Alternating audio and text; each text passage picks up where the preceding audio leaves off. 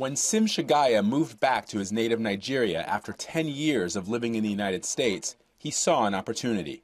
We think that over the next 5 years, you're going to see African income levels rise very much the same way they rose in the early part of the 20th century in the United States. I think you're going to see that here over the next 5-10 years. And we want to be a part of that. We want to spread our wings and ride that wind.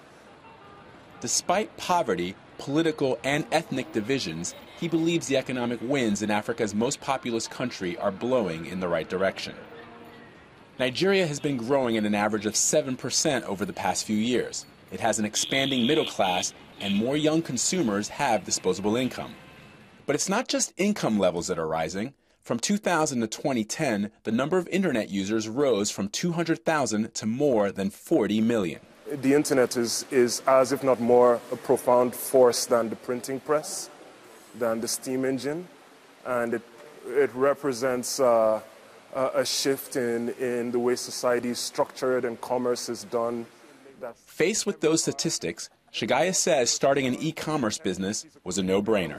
I got to participate in, I guess, what people call the .com, the first .com boom, and doing a lot of work there for online companies. And the internet was really just changing the way people were doing business and even the way the society was structured in the States. And I think that influenced me greatly.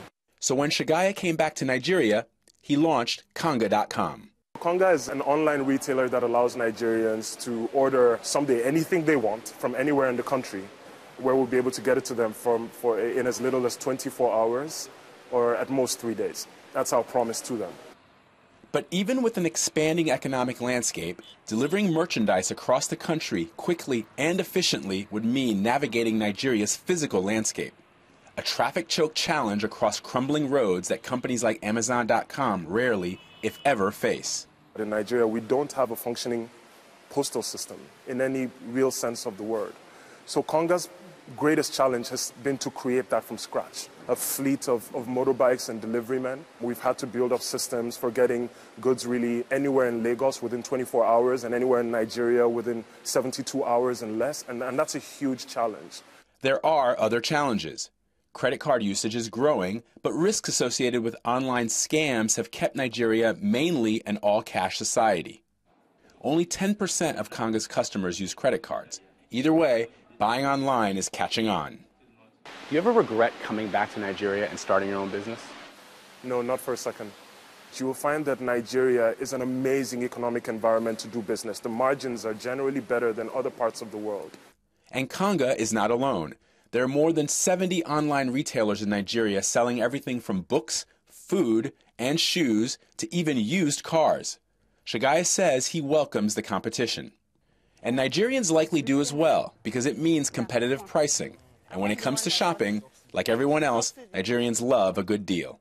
But the immediate sort of objective is to give the Nigerian customer the best price, the best convenience, the best selection of goods that anybody else can give them in Nigeria, whether they're online or offline. And you go on Konga.com, you find this Panasonic blender, you order it. We'll call you to verify, because also in this part of the country, in this part of the world, people want that human contact. You need to build trust with people. And then as soon as they check that you indeed want this good, in a few minutes, really, there's somebody in the warehouse that's running around to pick that item for you. Shagaya employs 70 people, up from 10 just 4 months ago. He says that comes from growing customer demand. But while the company is expanding, he knows that his country still has challenges. Unemployment and grinding poverty remain major issues, with more than 20% of the population jobless. That number is even higher for young people, driving crime and discontent. All problems that threaten much more than his company's future. We were under no illusions that this was a 1, 2, or 3 year journey.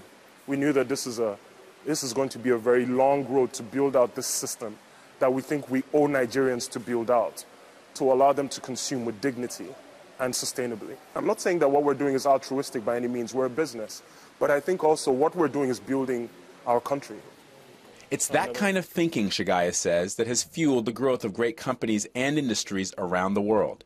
He's hoping to continue that trend in his home country. Vladimir Duthiers, CNN, Lagos.